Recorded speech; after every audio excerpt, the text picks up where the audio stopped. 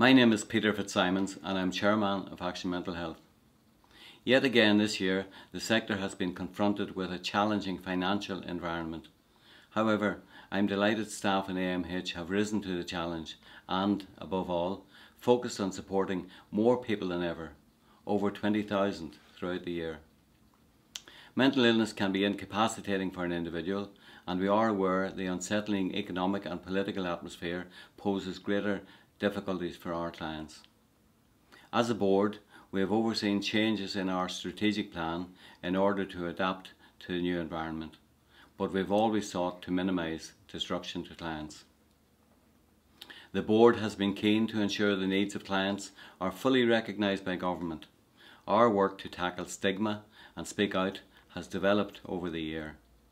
We are firmly focused on not accepting the status quo and believe the disparity between physical and mental health resources must be addressed.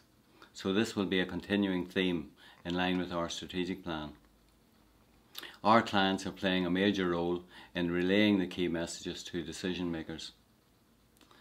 We continue to work with all 5 health trusts as key partners to deliver the highest quality service in a cost-effective way, and I'm pleased our geographic spread has expanded to reach more people and younger people.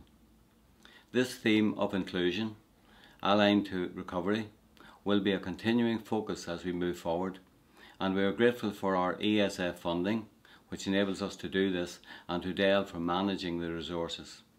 I must also thank a wide range of partners, which includes commissioners, officials and sponsors for their commitment and support. The board and committees met regularly throughout the year, and I am very grateful to all the directors for their time and the expertise which they contribute to AMH. I would especially like to thank the Chief Executive, managers and all our staff and volunteers for their passion and commitment to our clients. Thank you.